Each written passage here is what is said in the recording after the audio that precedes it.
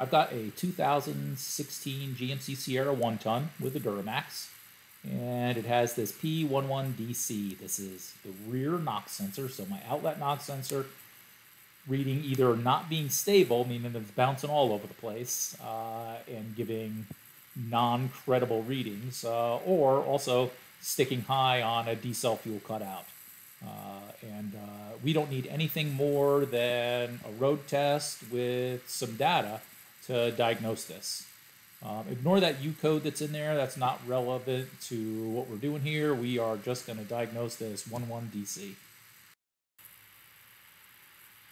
Now, if I've got a trouble code and have freeze frames available, I am always going to want to take a look at those. And so you can see on this one here, there's 2 freeze frames stored for this 11DC.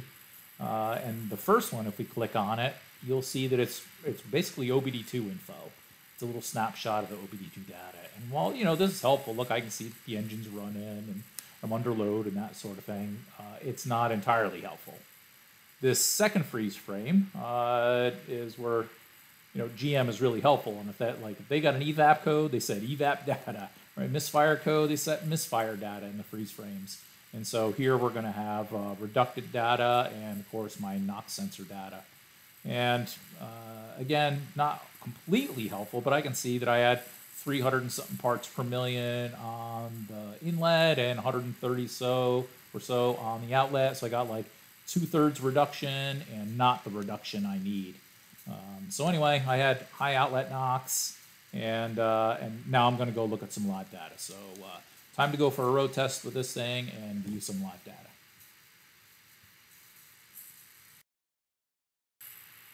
So lots of data choices here. I'm going to grab the exhaust after treatment data and then scroll down to find my inlet and outlet knocks and then go for a ride.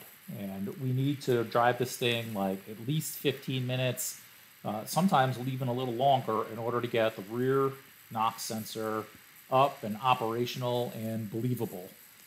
If you have a knock sensor, even if it's online and looking like it's working, if that thing hasn't been running for like 15 minutes, don't bother trying to condemn it or prove that it's good. These things have got to be in operation for a while in order to have reliable readings.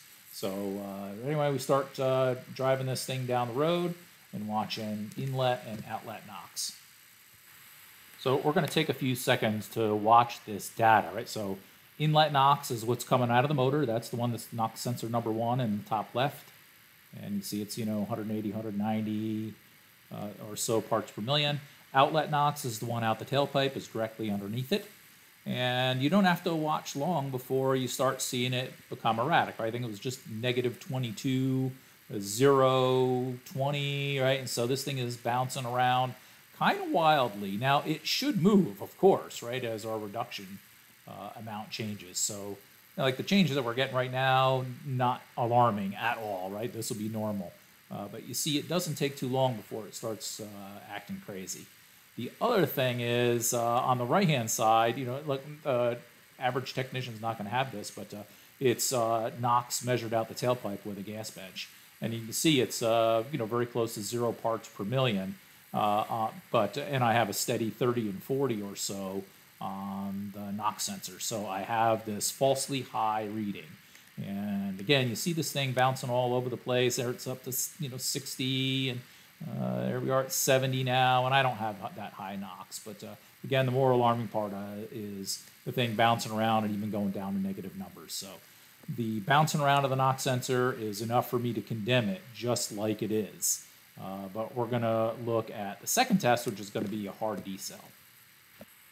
So we're switching views here. This is recorded data, and I'm playing it back. We're looking at 4 pieces of data here. So engine RPM, engine load, and then inlet and outlet knocks. If, as a technician, you're not going to need engine RPM and load, I'm showing this because you're not on the road test with me, right? So if you look on the right-hand side of the screen where the cursor is, where the little vertical blue line is, you see on the very bottom is engine load. And it disappears quickly. It goes to 0, right? So we're on a highway. We go off a downhill exit, snap the throttle closed. So engine load drops to 0. The next line above it, you can see engine RPMs tapering off.